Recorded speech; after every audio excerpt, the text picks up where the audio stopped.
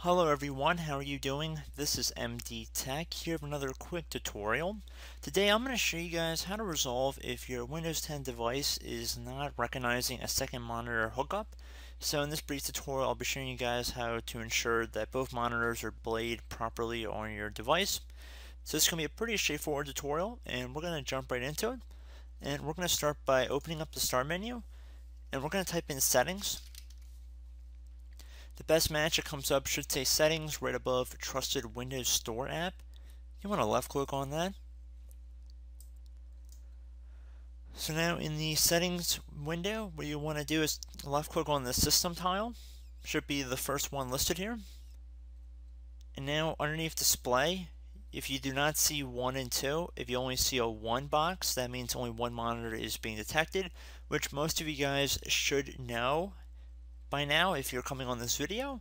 However, if for some reason it's not showing a second one, you can left click on Identify here and it'll tell you which monitor is being currently displayed or which one you're currently viewing.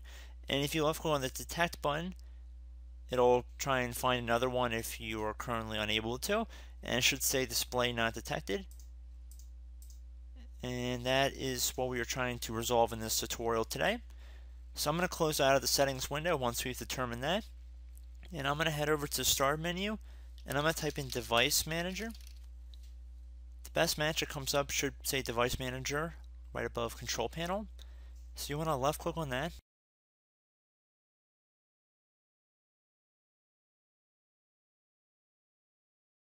So now in the Device Manager window, you want to left click and expand the Display Adapters view by either double clicking on Display Adapters or left clicking on the little arrow next to it.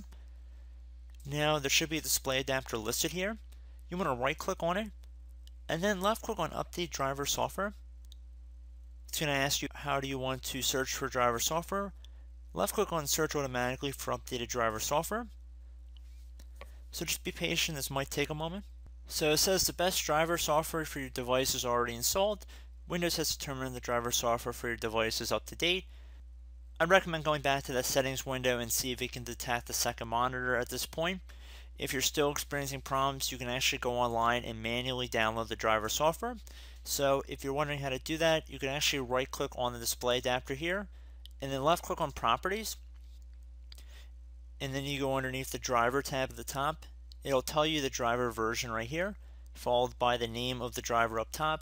In most cases it should say NVIDIA, AMD, Intel, something along those lines. And then what you would do is manually go online and search up those drivers. So if you wanted to do a more automatic approach to that, it's very simple. If we just close out of Device Manager.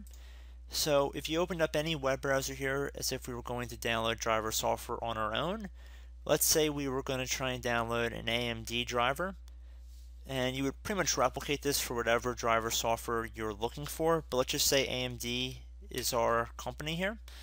So we're going to do AMD driver update, or something, a variation of this. It doesn't have to be the exact same thing. So underneath download drivers on the Google page, we can see there's something that says AMD driver auto detect.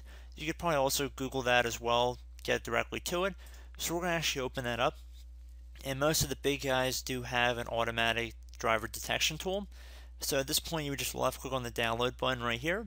Keep in mind you're not going to obviously download AMD drivers for NVIDIA graphic cards, and the same in reverse. So you want to make sure you're downloading the right drivers, and then at that point I would recommend refreshing that tool. And if that doesn't resolve your problem, I would definitely recommend restarting your entire system, and then hopefully the second monitor should be detected at that point. So I hope this brief tutorial helped you guys out, and I will catch you in the next video. Goodbye.